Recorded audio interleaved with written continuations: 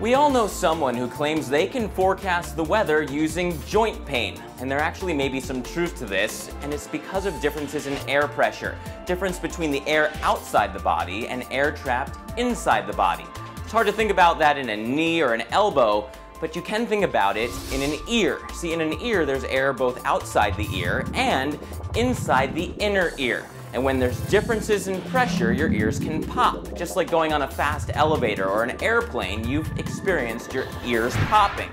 Now we can show this using a soda maker and some marshmallows. See, there's air both outside a marshmallow and inside because of how it's made. And if we use this soda maker to pressurize the outside air, well, we're gonna see that the inside just can't balance out quick enough. Check it out.